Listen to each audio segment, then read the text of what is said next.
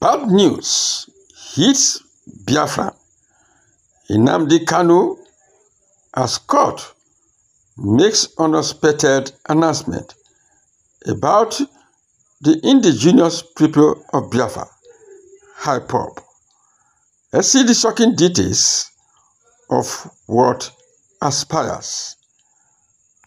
If you are just joining us, you're welcome to Bliss channel. Kindly do well to share and subscribe to this channel. The Court of Appeal in Abuja has reserved its judgment regarding the indigenous people of Biafra, which is known as IPOB, appeal to overturn its designation as a terrorist organization by the Nigerian federal government. The three-member panel, presided over by Justice Hammer Baka, concluded the hearing after both parties presented their final arguments. During the screening and the session, the federal government was represented by Mr. Oyilade Kola Osho from the Federal Ministry of Justice, while the indigenous people of Biafra, IPOB's legal team, was led by Senior Advocate of Nigeria, SAN, Mr. Shukuma Makshuku Ume. IPOB is contesting a 2017 ruling made by the late Chief Judge of the Federal High Court, Justice Abdu Abu Karafati, which classified the group's activities as illegal and branded it a terrorist organization. So, they are saying that IPOB is a terrorist organization. The initial proscription order was issued following an ex parte motion filed by former Attorney General of the Federation, Abubakar Malami, on behalf of the government. This order declared IPOB's activities unlawful, particularly in the southeast and south-south regions of Nigeria. Justice Abdu Kafarati also mandated the Attorney General to publicize the proscription in Nigeria's official gazette and two national newspapers.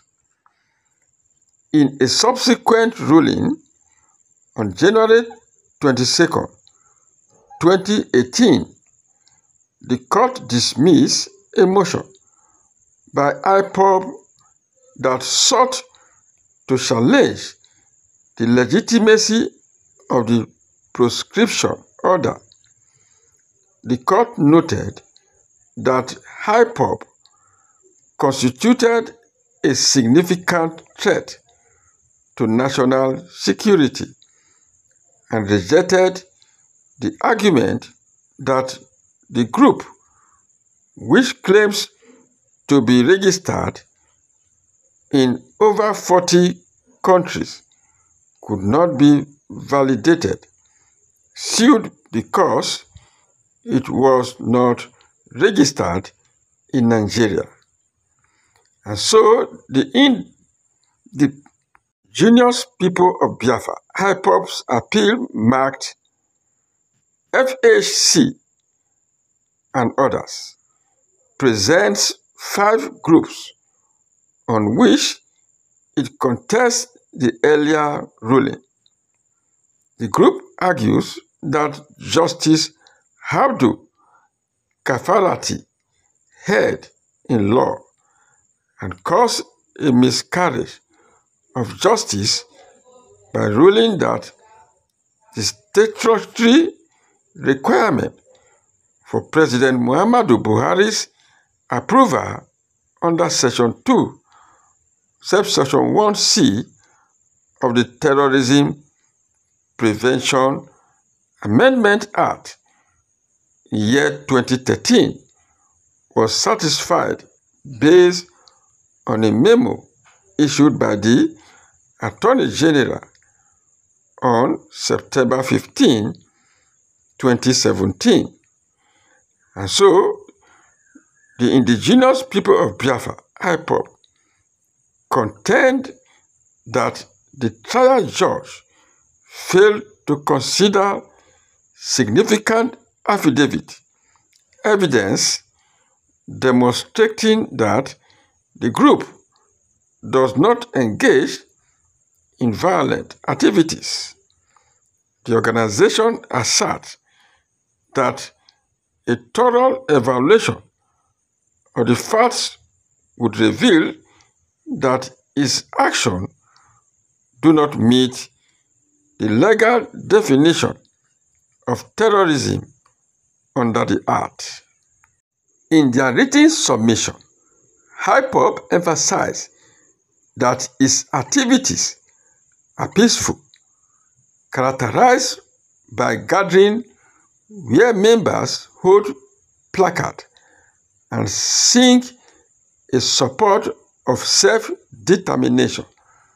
The group argues that it was not history of violence or possession of arms, contrasting its action with those of other groups in Nigeria, such as Fulani herdsmen, which have been accused of violence but have not been labeled as terrorist organizations.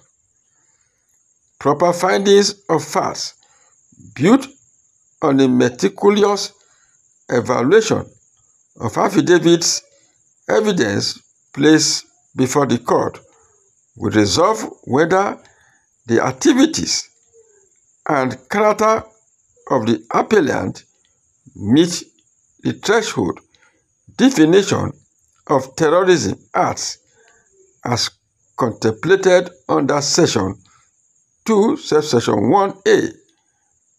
So, this latest development comes amidst broader concern regarding the treatment of IPOB members and the Nigerian government's approach to group advocating for secession or greater autonomy. The case reflects ongoing debate about national security, civil rights, and the extent to which the government can legislate against organizations deemed a threat to state stability. So guys, kindly share your view on this matter. Do not forget to like and subscribe to Blaze channel. Thank you.